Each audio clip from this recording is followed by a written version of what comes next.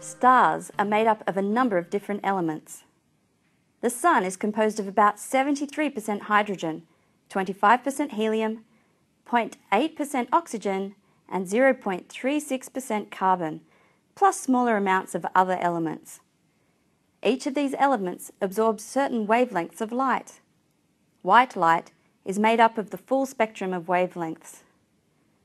But the presence of elements such as hydrogen and helium results in black lines in the spectrum. These are the spectral lines for hydrogen, and the black lines appear at the particular wavelengths that are absorbed by hydrogen.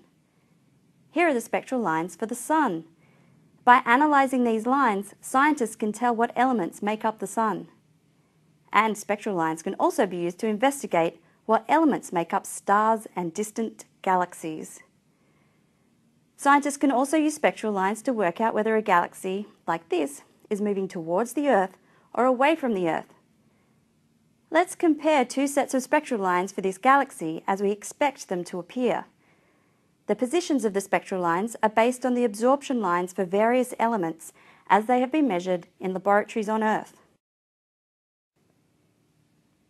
If the galaxy was moving towards an observer on the Earth, the spectral lines would shift to the blue end of the spectrum.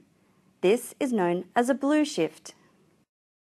If the galaxy was moving away from an observer on the Earth, the spectral lines would shift to the red end of the spectrum. This is known as a redshift. The further the spectral lines are shifted, the faster the galaxy is moving away from the observer, and the further away the galaxy is from the Earth.